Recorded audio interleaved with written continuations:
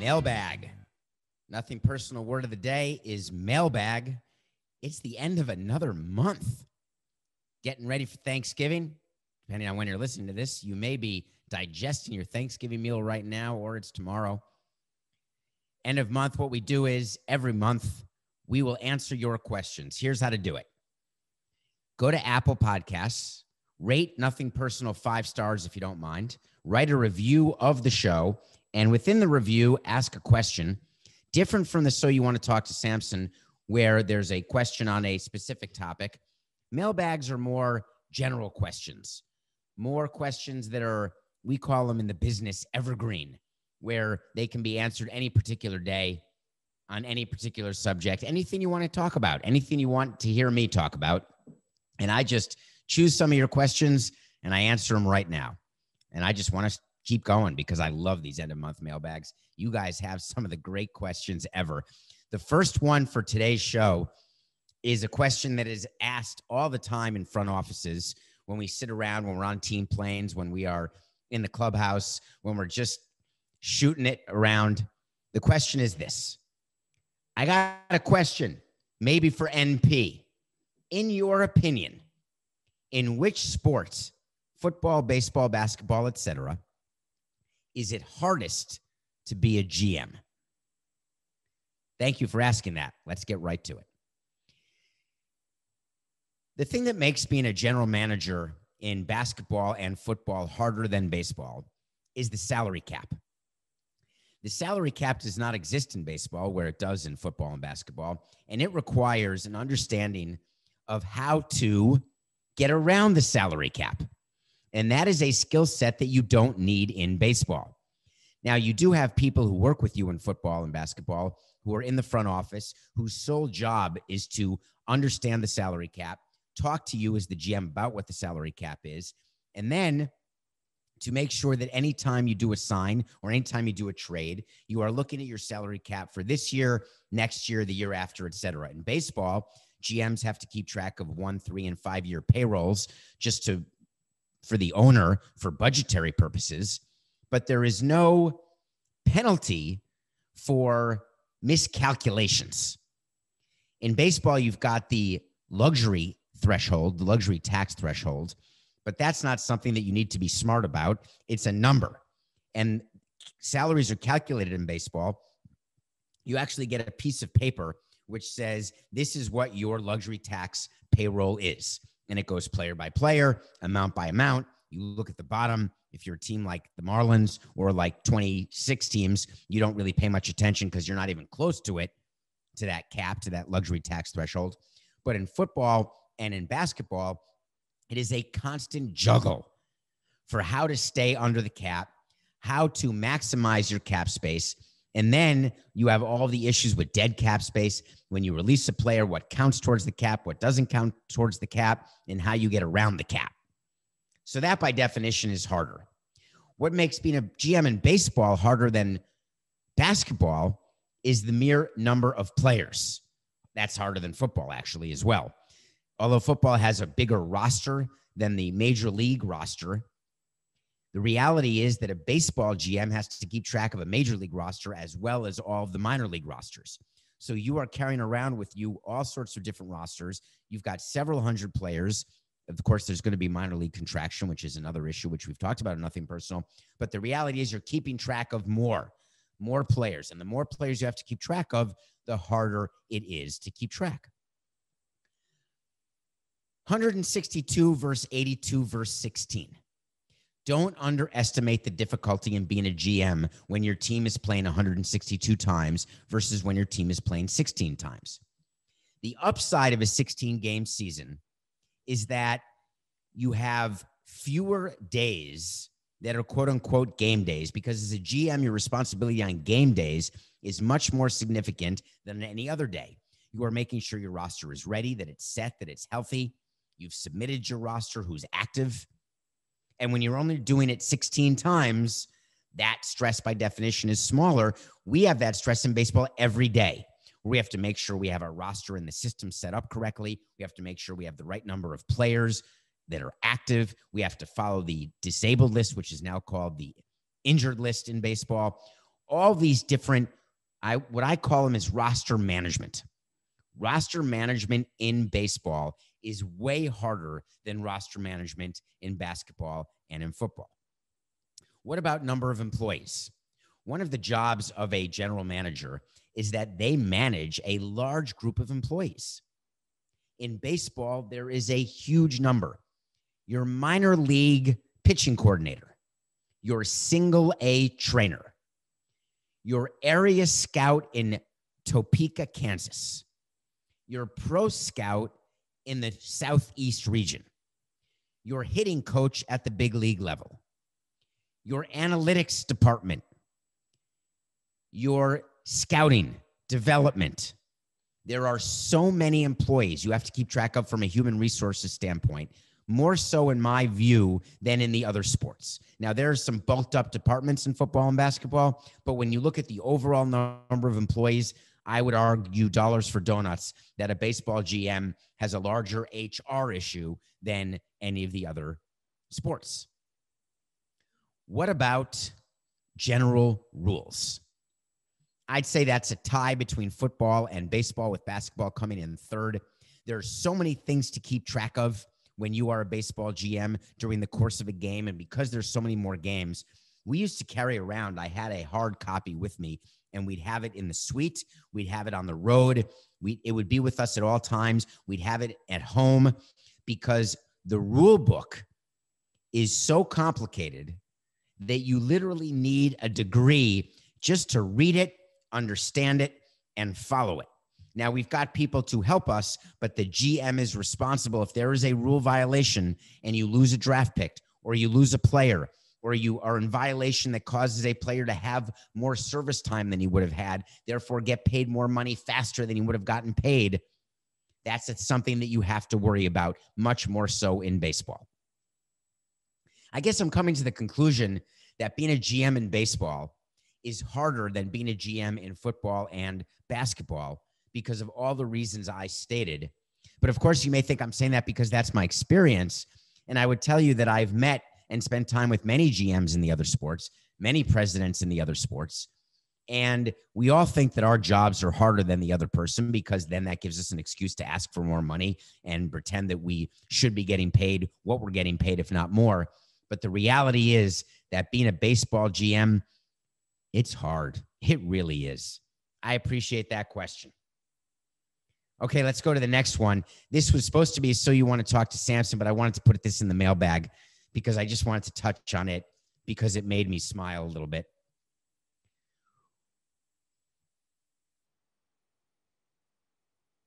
What is the weirdest reaction you have ever seen from a player who has just been traded or released? So you use the word weird, and I'm going to switch it because it's our show. I can do that. I'm going to make it to memorable. What was the most memorable reaction? I think it was weird also as I look back. In 2003, we won the World Series. Our first baseman was Derek Lee. We couldn't afford to keep him in 2004 because we won the World Series. We had a bunch of players getting natural raises. We wanted to try to repeat.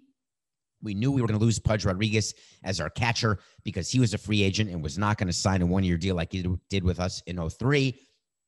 But we had to cut other places, even though our payroll went up. And we knew that we were going to trade Derek Lee. Derek Lee was our first baseman, the best first baseman. Well, we had Delgado in 2005. I would say Derek Lee is the best first baseman I ever had in 18 years. And I think I'm probably saying that because we won the World Series, but he was such a good defender. So good. I mean, Delgado was a better offensive player, but Derek Lee just overall was phenomenal. But we had to trade him. And we traded him. We found a willing trade partner in the Chicago Cubs. And we got a player named Hee-Sop Choi. Hee-Sop Choi came to us in 2003 in the offseason, played for us. I loved getting to know him. I loved having him in the lineup. There was just something about him that he was a Korean player, and he loved the game. He cared about the game. He wanted to help us repeat. He had never won a ring. But during the 2004 season, We traded Hee-Seop Choi to the Los Angeles Dodgers in a trade for Paul LaDuca. So we were trading Hee-Seop Choi and Brad Penny. We bring Hee-Seop Choi into the office. I'll never forget this. It was Jack McKeon, Larry Beinfest, Mike Hill, and myself.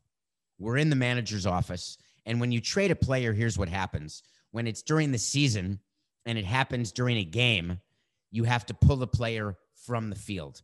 When it's not finalized until post-game, which is how we prefer to do it, and the way a trade is finalized is there's been an exchange of medicals. The doctors say the medicals are clean. Then you say to the other team, we approve the medicals of the players we're acquiring. Then the other team says, we approve the medicals of the players we're acquiring. Then you submit a signed trade proposal, which is like a contract that is signed by both general managers. You submit that to Major League Baseball, and they approve the trade. Then you go into the system, and you literally remove the player you're trading from your roster, and the player you're acquiring gets added to your roster. Because if you've got 25 players on your roster is full, and you acquire a player, that player cannot appear on your roster until you take a player off your roster. And you don't want to put a player on the injured list. You don't want to release a player to take him off your roster. So you trade a player, and baseball removes him from your roster and adds the player you're trading. That happens. Then, before word leaks out, if possible, you tell the player. And the way you tell the player, I can't make this up. Michael Hill is calling while I am doing this. Mike, I'm literally recording the show where I just mentioned your name and then you called. And you're live on the show right now, but I'm going to call you when I'm done taping, okay? That literally was Michael calling as I'm telling the story of Michael and Larry and I and Jack McKeon. What we do is we have the bench coach go get a player. And when you are fetched as a player to the manager's office after a game, there's only one of two things that are happening. Three things. You're being released, you're being sent down to the minor leagues, or you've been traded. So we bring Hee-Seop Choi in. It's post-game. He walks in. He's in his uniform still. He has not gotten in the shower.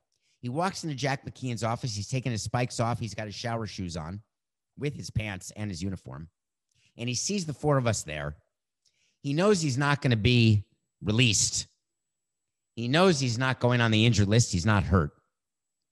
And Larry says, Hee-Seop, and we had gotten to know him and we joke around with him. It was all great. Hee-Seop, we've traded you to the Los Angeles Dodgers. And that's how Larry would do it. That's how Mike does it. That's how I would do it and did do it. Very direct. You don't BS around when you send a player down. The way you send a player down, you bring him into the office and you say, we're going to send you to AAA. We want you to work on the following four things. Get down there, do your job, and we'll be in touch. When you trade a player, you say, hey, we've traded you to the Dodgers. Hee-Seop, without pausing, it was instantaneous. He started to cry. It was so emotional, and I'm not an emotional guy. And I don't mean like tears of joy. He loved Florida. He loved being a Marlin. He was so happy, and he was so sad to go. It impacted me. I remember it like it was yesterday. So he cried, and he was standing up, and we had him sit down in a chair in Jack's office, and we said, it's not you. We promise you, the Dodgers wanted you, and we needed catching, and we needed to make this deal, and they wouldn't do the deal without you, Hee-Seop.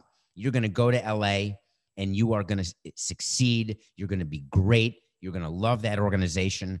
We would say that even though we knew that our organization in our mind was better because we would take care of players better, and that we were doing this trade with the GM at the time was not Andrew Friedman. It was a guy named the guy from Moneyball, played by Jonah Hill. Paul DePodesta, I believe, was the GM of the Dodgers at that time. So Hee-Seop Choi cried. I remembered it. That was the most emotional, strangest, weirdest, saddest reaction to a trade. Some players just say thank you and walk out. Some players just walk out. Some players say, I'm going to prove you wrong. Some players say, what took so long?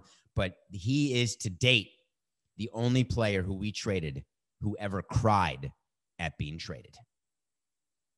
Thank you for that question. That was a good one. Okay, next. Oh, this is a personal one. What's been your biggest challenge in your career, and how did you overcome it? I took this question, and I don't know that I've answered it in full before, but I think I've touched on it. But I want to open up and tell you what the biggest challenge I ever had in my career, and I'm going to pretend that you mean the baseball career and not my career on Wall Street or not my career in Europe doing business.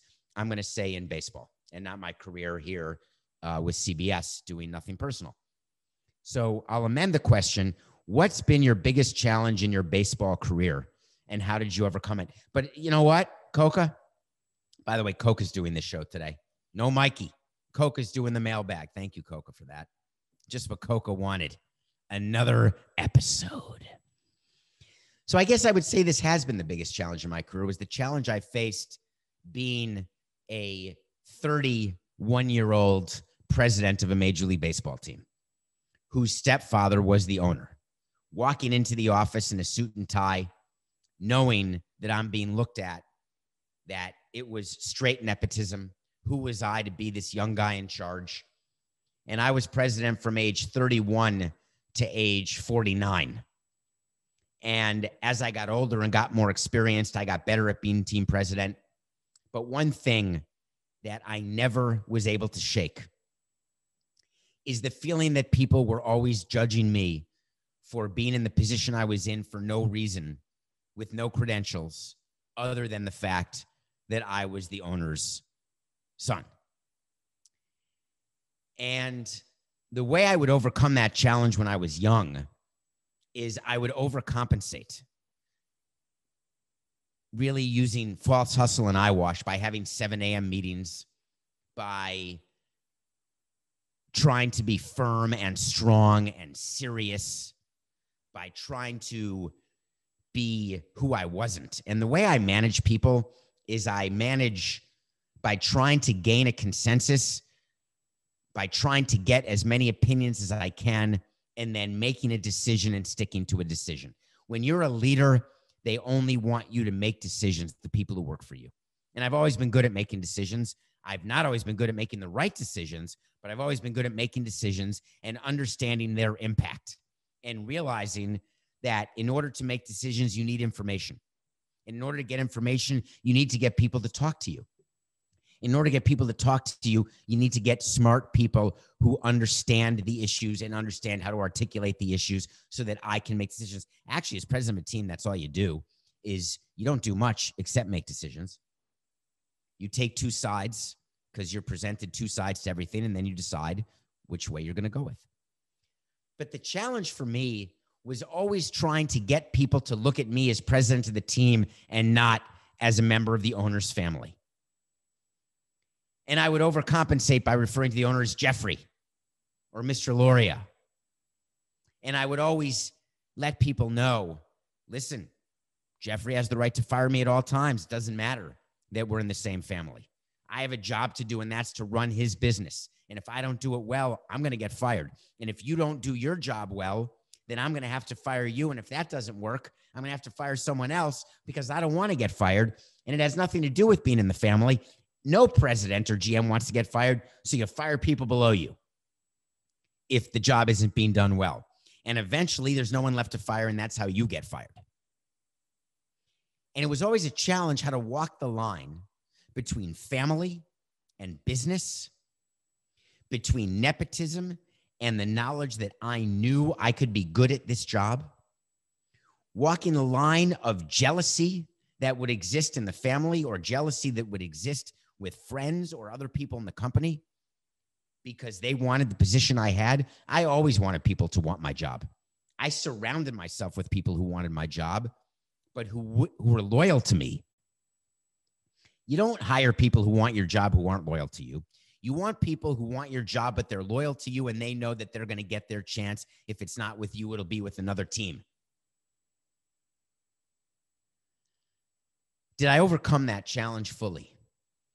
I would say that in the last 4 years of my career, maybe 5. Started in 2012 when the new ballpark opened. Really started in 2009 when we got the ballpark deal done and we got the approvals from the public. That's when I felt that I had really earned my stripes.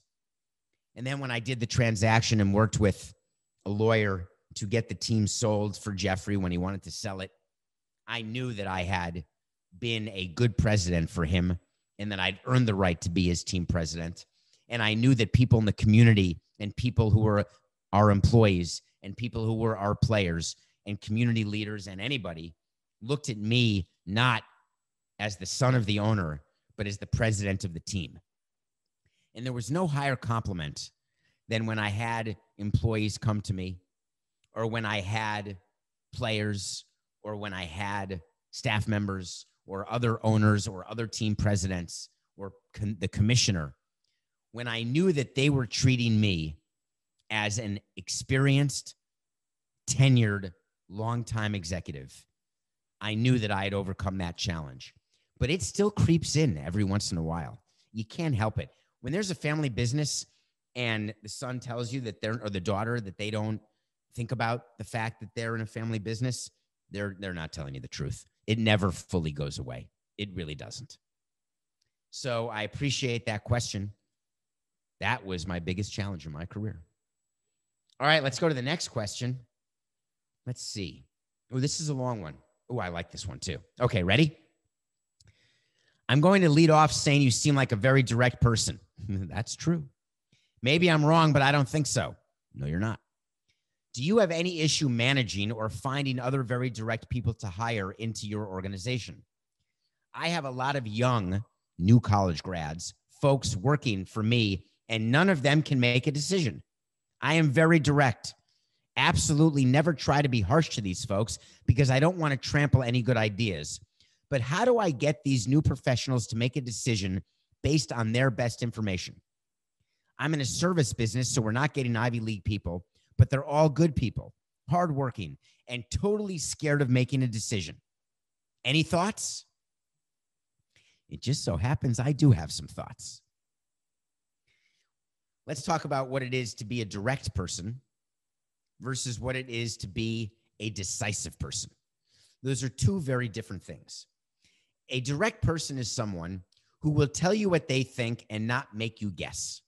A direct person is someone who will not worry about your reaction to what they are thinking or doing. They only worry about your understanding of what you are thinking or doing. A decisive person is someone, by definition, who doesn't dither. Someone who, as I said in the last question, takes information and then gives a definitive direction. Another word for being decisive is another word. How do you like that, Coca? Another word for being decisive is another word. It's being directional. It's having direction. What do people need to do their jobs? What's the first thing you need to do your job? Answer the question, Coca. What is the first thing you need to do your job? People would say, I need a computer. People would say, I need a car. People would say, I need a salary. People would say, I need a boss. Do you know that all that's wrong? The first thing you need to do your job is to know your job. You need to understand exactly what is expected of you, or else you have no chance of doing your job, to say nothing of doing your job successfully. So I was always interested in letting people know exactly what their job was. And when I was hiring, I looked for people who understood my direction as to what their job was and understood how to take my direction and make our company more profitable, make our team win more games. How do you get someone who's scared of making a decision to make a decision? I'm sorry to tell you that the answer is there's nothing you can do. I would always know whether or not someone is decisive during the interview process. You can tell by the way they carry themselves. You can tell by the way they look, by the way they dress, by the way they talk, by the way they think. I wouldn't ask questions in an interview, hey, where do you see yourself in 5 years? I don't give a crap. I would ask questions that were real world situations. Okay. You get into work and 2 people come in your office. One person has the marketing plan and has 2 ideas to sell tickets.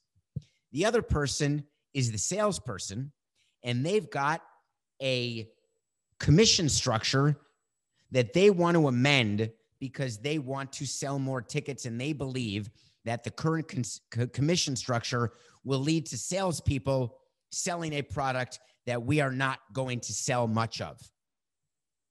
My job is to figure out, how do I deal with the marketing guy who's trying to make something look good and try to help support the sales guy, and the sales guy who's coming to me with a very practical issue about commission structure? What do you do? Those are the type of detailed scenarios I would bring up during interviews, because I want to see the thought process and I want to see the decision. What I don't want to hear from someone is they say, I need more information. No, I've given you the information. This is the information you need. What's your decision? Well, I read in a book that when presented an interview question like this, I'm supposed to say, I need context. You're not going to get the job. I want someone to tell me exactly how they think, why they think what they think, and then what the result of their thought is. You can tell that from an interview, and if you got it wrong, you can tell it in the first 2 weeks on the job. But if you think that going to training or bringing in a motivational speaker or bringing in a life coach or bringing in a decision-making coach is going to turn non-decision makers into decision makers, you're in for a long, tough road in your business. I can promise you that.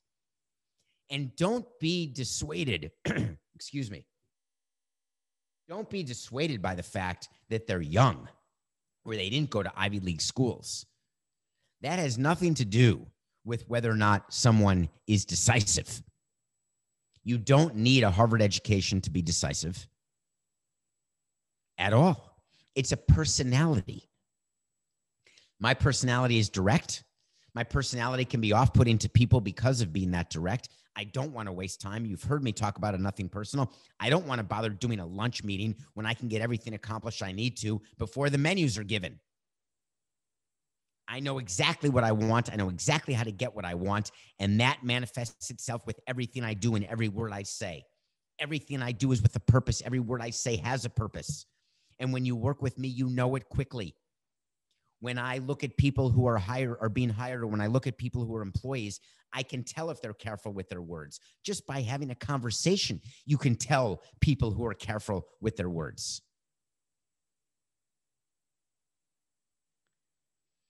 You also ask how you teach a professional to make a decision based on the best information. You're asking a question that is the oldest question in the book for business leaders. What you're really saying is, how do I tell if my employee is capable or not? Because capable employees, by definition, they are capable because they take information, they glean out, like in a strainer, what's the best information, and then they make a decision based on that. I once had an employee who said, I made a mistake because garbage in, garbage out.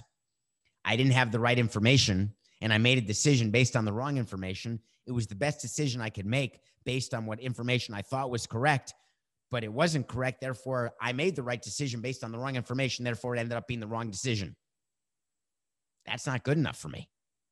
You've got to know whether or not the information you're getting is garbage. And the way you do it is by verifying it, by finding it through a different angle. I always tell people about legal research.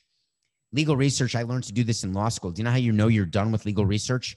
When you go at an issue from 5 different directions and you keep getting the same case over and over, as that case having the holding, which means the ruling, which means the law that you use as precedent when you are arguing another case.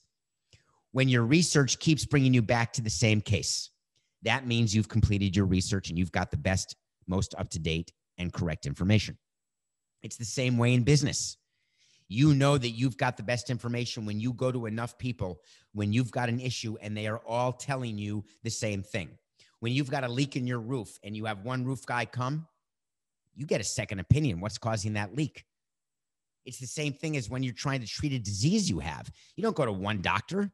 You get a second opinion. You take what they say, and then you make your best decision based on the best information of the doctor who knows the most about your specific situation.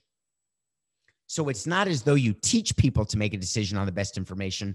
What you do is you make sure that you hire the people who understand what it is to get the best information. That's what can be hard. I wish you tons of luck in your company.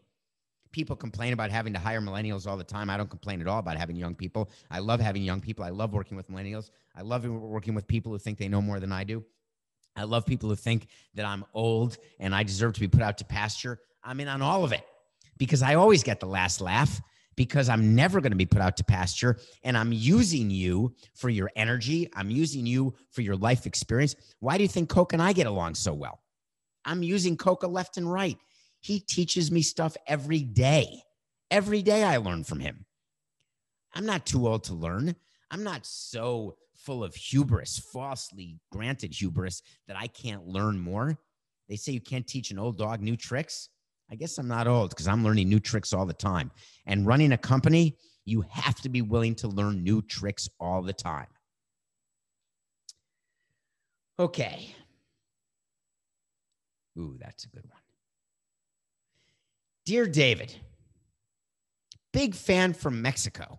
Thank you. How realistic would it be for Mexico to have an MLB franchise? Was it ever seriously discussed?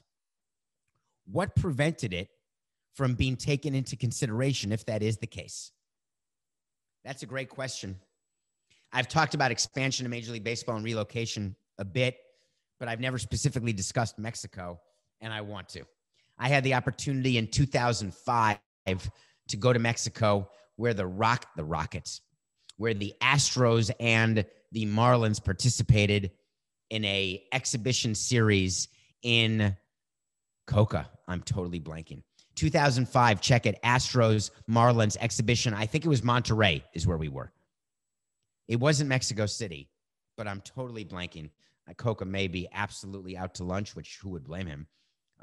But I think in 2005, the Astros and Marlins played Monterrey. In any case, so we go down to Monterrey, and we were given an entire set of rules to go down there.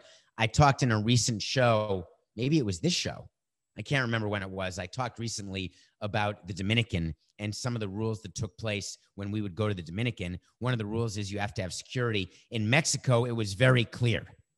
You may not leave your hotel without MLB security, no matter what. Hard stop. It was deemed as unsafe. That, to me, was an immediate notification that there would never be Major League Baseball on a seasonal basis in Mexico. The reason why MLB was willing to play exhibition games, say it with me, why would MLB send exhibition games to Mexico? You got it. Money. Mexican support, Mexican TV, money, broadcast revenue. It was Mexico City. I was wrong, Coca. Maybe Monterrey is the one that's safer than Mexico City. Maybe the reason we needed security is Mexico City. Maybe it's both. Maybe expansion was being talked about in Monterrey and not Mexico City. Either way, my answer doesn't change. Mexico is a hugely important market for Major League Baseball because of the revenue it produces, not just from people who buy licensed product, but because of the huge broadcast deal that exists between baseball and Mexico. There is a very wealthy individual who sponsors the Mexican exhibition games, who wants to be a majority owner and wants to bring a team to Mexico. And what baseball has done has led him on for over a decade. And I'm sorry, baseball, for saying it, but that's all you've done. And I don't want to mislead any of the audience of Nothing Personal. I want to be truthful because that's what we do here. There will never be, in my lifetime, a team in Mexico. There is not 23 votes that will ever approve a team in Mexico, because right now the owners get their cake and they get to eat it too. The cake is the revenue, and they get to eat it because they don't have to go to road games in Mexico where they don't want to be. They don't want to worry about safety. They don't want to worry about not being able to drink the water or eat the lettuce. They don't want to be worried about stomach issues, Montezuma's revenge. They don't want to worry about any of that. But they will always, always take the money. And the way relocation works is that baseball keeps as many cities alive as possible in order to leverage the cities that are actually going to get the team. I've talked about this vis-a-vis Montreal, which will never get another team because they can't get a stadium built. They can't get a good broadcasting deal, but they have Stephen Bronfman believe, and they've got the Tampa Bay Rays believe they could split their season in Montreal, and Bronfman believe that they could get a team in Montreal so he can run around and go to playoff games and go to the World Series and go to the All-Star game and make believe in Montreal that he's trying to be the hero. The numbers don't work, and that's the same in Mexico. So I'm sorry about that. And I appreciate that you're a big fan from Mexico. I really do. I actually enjoyed my time during those exhibition games. I got some great swag. I thought the stadium was great. I thought the players enjoyed it. I just didn't like the fact that we couldn't leave the hotel. I wanted to go around and sightsee in museums, etc., and we just were not allowed to do that. Thank you for that question. Okay. Next. Hey, David, your podcast is a must-listen daily, and I subscribe to 68 podcasts, so that's saying a lot. Holy cow. That's a lot of podcasts. Thank you very much. I posted this question with my 5-star review. Hopefully you can answer in the podcast. Well, I am.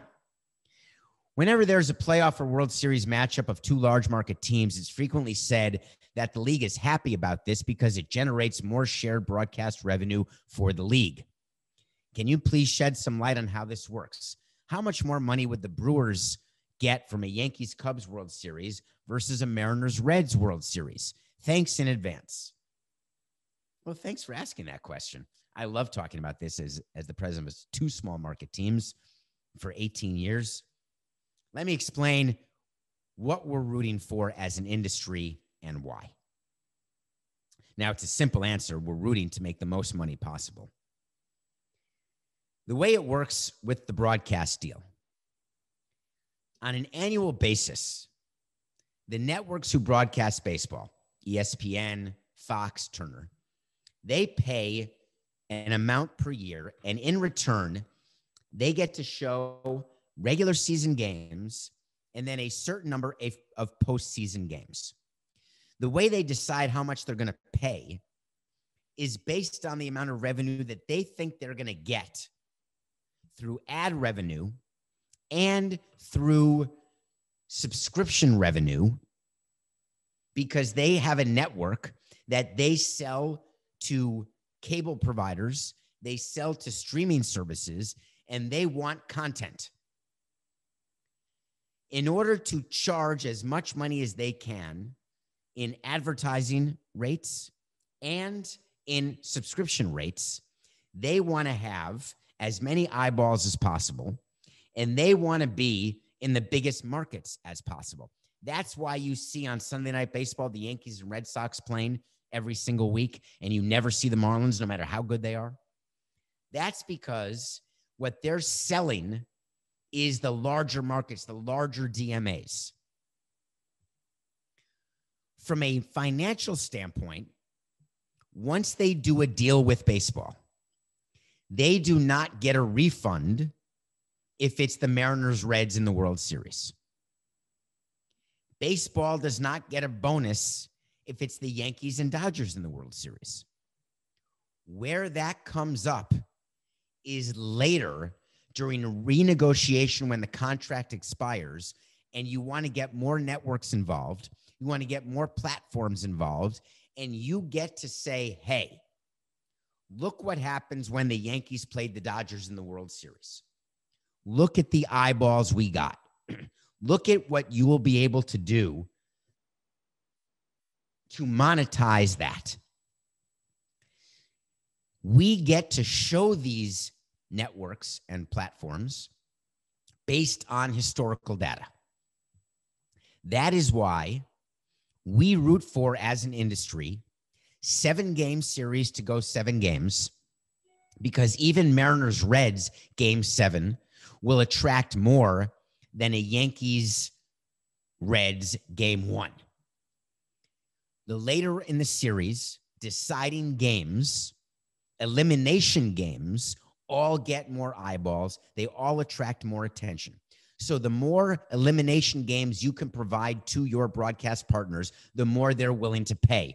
That's why baseball expanded the playoffs and added those 2 out of 3, because after game 1, each of the next 2, were they to go to a game 3, were elimination games or deciding games, like a game 7 in a 7-game series, or a game 5 in a 5-game series, or a game 3 in a 3-game series. So there is a lagging impact on your revenue based on what happened during the course of the contract. That is why baseball historically is always rooting for big market teams. But there's a conundrum that the commissioner has, because in owners' meetings, when we get the list of the Sunday night games each year, there's ego involved. While we're very happy to take 1/30 of the contract, the ego says, my God, we're not a national game one time. How can that be? It's bad for baseball, we would always say, that you're always showing the Yankees or the Red Sox or the Cubs. Show the other teams. Let's build up personalities from the other teams. Let's try to globalize and nationalize our product. Let's try to bring more attention to the fact that there are other teams. We're always saying that because we want to be able to say to our fans and to our sponsors, hey, you want to be associated with the Marlins because look at us. We're a national brand. We're not just a local brand. That's what we say with our ego. What we say with our brain is, I totally understand why the Milwaukee Brewers never get a national game, or the Miami Marlins never get a national game, no matter how good they are, no matter how great it is to see Christian Yelich, who, by the way, played for both of those teams. Because I know very well that my budget depends on huge billion-dollar broadcast deals, and whatever the broadcast people want, darn it, we're just going to have to give in. So that is the reality of how that works. So the networks get to choose their schedule. What we say as an industry is, I know you want the Yankees every week, but the Yankees are not allowed to play Sunday night every week because the union doesn't want the players playing Sunday night every week, because when you play a night game, you then have to travel. You get home late. You get into your city early if you're playing on the road the next day, even if you have an off day Monday. You don't want to play Sunday night games. You want to play afternoon games. On the other hand, the industry needs you to play Sunday night games. So what they do is they limit the number. You can only appear, let's say, 7 times. And so what the network will do when they're putting their schedule together is they will give the maximum number of games they're legally allowed to do to the larger market teams. Yet there are some teams that could be on national television 7 times that are on 0. So the networks get to schedule. Why is it when you're watching the playoffs that there's certain series that were always on during the afternoon while certain series were on during prime time? I promise you that was not because of baseball. That was not because of that's what the owners wanted. That was because that's what the broadcast partners want, because more of you are watching prime time than are watching during the afternoon. I hear all of you complain, why aren't there more afternoon games? Why aren't there more afternoon games? It's because you're not watching them, and advertisers don't pay as much for them because you're not watching them. Therefore, it simply doesn't work. I loved afternoon games because 162 games, you play only 16, you play 26 Sunday afternoon games, let's say. That's still basically 130 night games out of a year. That's a lot.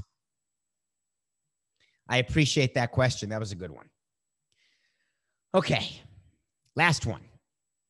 Please publish your list of top movies, shows, and books. What I've done on previous Mailbag episodes, and you can find it on previous Mailbag episodes, is I gave you my top 100 list of movies.